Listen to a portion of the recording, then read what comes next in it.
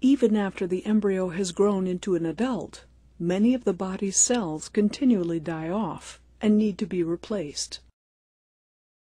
For example, billions of red blood cells need to be replaced each day. This is the work of stem cells known as hematopoietic stem cells, which are located in the bone marrow. Residing in a complex cellular environment, the hematopoietic stem cell is able to generate precursors to every type of blood cell. And indeed, these stem cells have been used by physicians for decades to replenish patients' blood supplies following radiation treatment for cancer.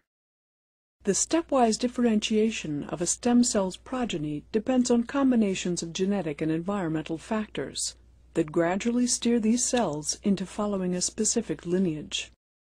This process involves different sets of stimulating factors operating in the cell's environment, at its surface membrane, and within its nucleus.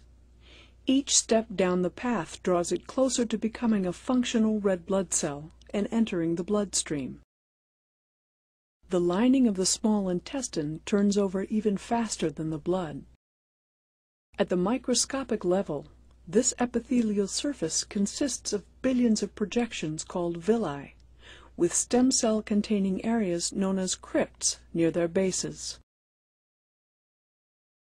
The intestinal crypt contains slowly dividing stem cells that maintain their own numbers while also producing rapidly dividing progenitors. These transit-amplifying cells churn out all of the differentiated cell types needed to migrate upwards and replace older cells as they are shed from the tips of the villi. This constant self-renewal by stem cells is a feature of many of the body's systems, including skin, hair, and bone.